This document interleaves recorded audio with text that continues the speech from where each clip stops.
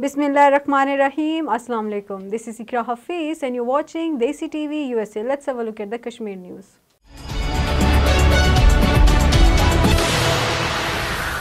In their latest act of state terrorism in illegally occupied Jammu and Kashmir, Indian troops murdered two Kashmiri youths in a fake encounter in Budgam district. During the search and cordon operation, the soldiers stopped a vehicle at the main square near the courts in the district. The soldiers killed the youths in the vehicle by shooting them. The local people have told the media that the youths were shot and killed by the soldiers without justification. Dr. Farooq Abdullah, president of the National Conference in Jammu and Kashmir, which is illegally occupied by India, has said that the fascist Indian government has been trying to divide the people of Jammu and Kashmir since the dawn of time and in the current era. These nefarious efforts are accelerating.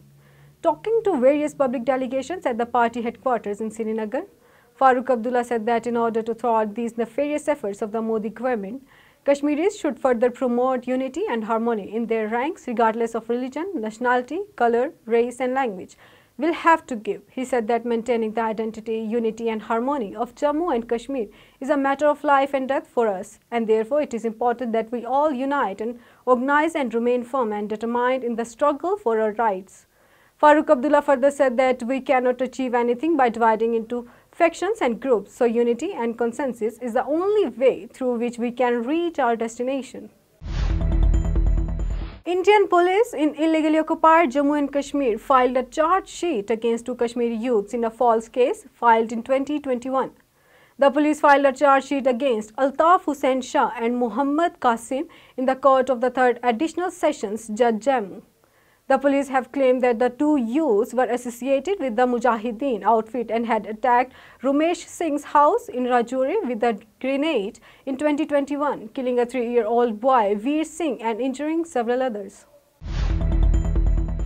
Mehbooba Mufti, head of the People's Democratic Party in Jammu and Kashmir illegally occupied by India, strongly condemned the forced eviction of Kashmiris for their lands under the new land law, saying that the laws around the world are for the welfare of the people. However, the Modi government is making laws to disempower the Kashmiri people and punish them.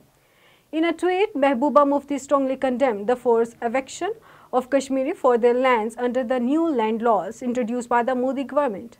He strongly protested against his oppressive law of the Modi government and said that the laws are made for the welfare of the people. But in Jammu and Kashmir, the Modi government is using the laws to disempower the people, insult them and punish them. That's all for now. For more updates, keep watching DTV USA or visit our website dctvusa.com.